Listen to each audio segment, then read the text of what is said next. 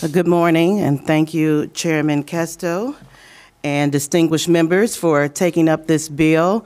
My bill, House Bill 6515. I am State Representative Leslie Love from the illustrious 10th House District, and this bill is known as the Raise the Age Advisory Committee bill, and it's a part of the larger Raise the Age package of bills.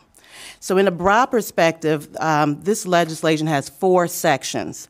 The part that defines the committee and what it's to accomplish, the committee's task, a deadline in which they should complete those tasks, and the composition of the committee.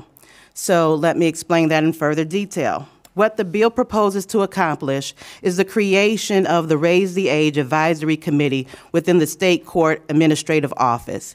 And it is charged to complete 4 principal functions. 1, to develop recommendations for the implementation of legislation regarding individuals who are 17 years of age to be treated as juveniles for purposes of prosecution rather than as adults.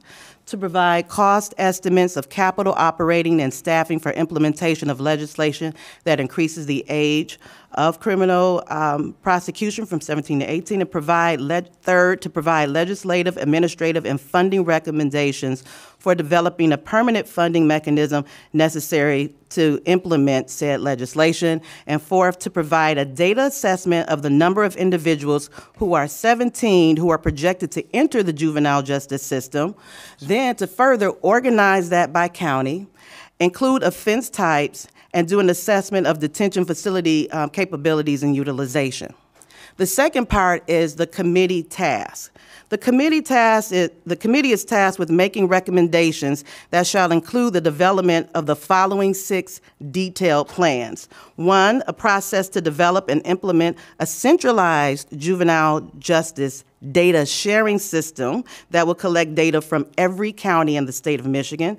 2, to provide recommendations for the use of evidence-based risk and needs assessment tools. 3, to provide recommendations for training judges, administrators, and other juvenile justice stakeholders on things such as risk and need assessment tools for individualized treatment, use of trauma-informed programming, and expansion of restorative practice options. 4th is to provide recommendations for expanding diversion options, and 5th, assessment on the projected need for juvenile detention beds and any modifications needed to accept 17-year-olds in residential facilities, and 6th, and finally, to provide a racial impact study of raising the age of juvenile jurisdictions to 17-year-olds. The third portion of this is the deadlines. It outlines when these tasks should be completed. And then it covers everything from when the appointment should be completed, when the initial meetings would happen, when interim reports will take place, the initial report to the final report, to finally the termination and resolution of the committee altogether. And then lastly, the 4th part of this defines the composition of the committee, which is a 21-member committee of a well-diversified group of stakeholders. I won't read all 21 of those. You probably have that in your bill and your analysis, but just to emphasize how diverse the stakeholders are that's a part of this group, I just wanted to just mention a few of them, like the Deputy Director for Behavioral Health and Developmental Disability within the Department of DHHS, Superintendent of Public Instruction, a Juvenile Court Administrator, 1 prosecuting attorney, one person from the Victim Advocacy Committee, the Director of Department of Corrections, an individual who was in the juvenile justice system as an offender, a parent of a child that's currently in the system, appointment from the judge of the Michigan Probate Court, from Michigan Judges Association, and a rep from the Michigan Juvie Detention Association.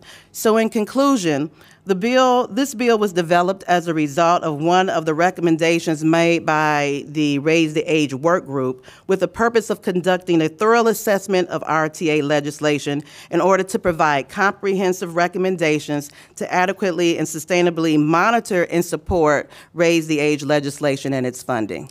Thank you so Mr. much. Chair. Thank you.